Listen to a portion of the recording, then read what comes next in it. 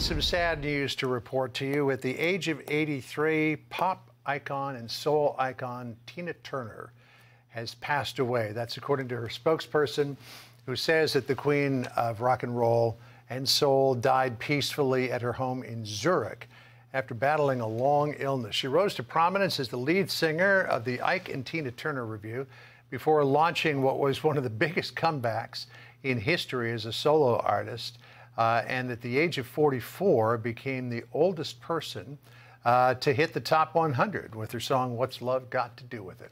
Our Martha MacCallum takes a look back at the life of Tina Turner. Listen here.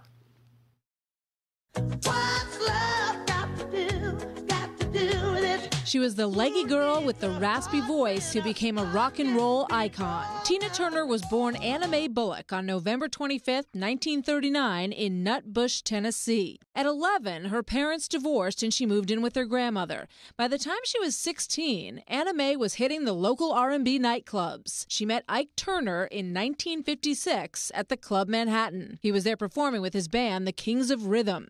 Anna Mae repeatedly begged Ike to let her sing. Eventually, he let her join him on stage. Anna Mae was a hit. When Ike had a falling out with one of his band vocalists a few months later, he asked Anna Mae to step into the recording booth. The result? The 1960 hit, Fool in Love, which hit number 2 on the R&B charts.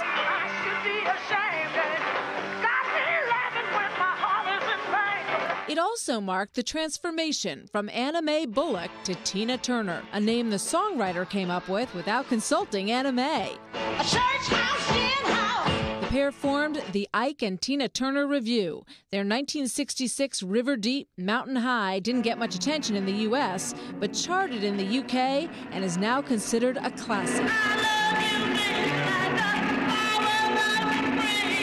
The single was produced by Phil Spector, who called her singing Hurricane Alto. By 1969, Ike and Tina had 15 albums and 60 singles to their credit, but they hadn't gained a mainstream audience. That changed in 1971 when they released their rendition of Creedence Clearwater Revival's Proud Mary.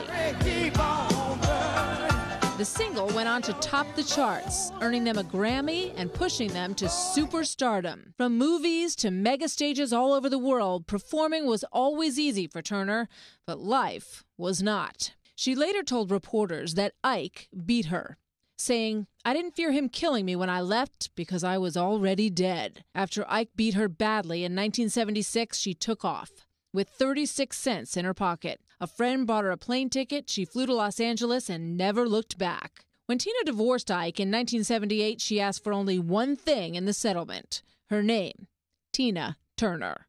After years of struggling to make a comeback, she hit it big in 1984 with her album Private Dancer. The songs What's Love Got to Do With It and Better Be Good to Me won 3 Grammy Awards that year. Turner's album sold 11 million copies, and at 45 years old, she reestablished her title as the Queen of Rock and Roll. In 1985, she joined Mel Gibson on the big screen in Mad Max Beyond Thunderdome, a role the director says was created with Turner in mind. Also that year, she and Mick Jagger brought down the house when they performed together at the Live Aid fundraiser.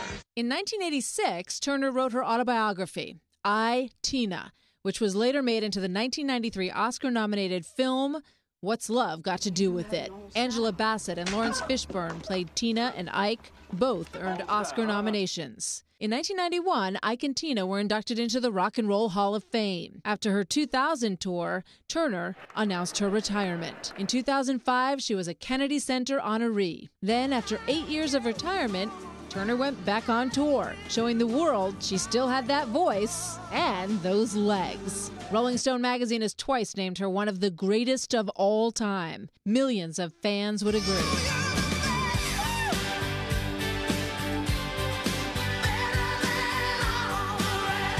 Tina Turner's life was one of both heartache and hope.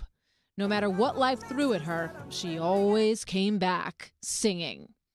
Martha MacCallum, Fox News.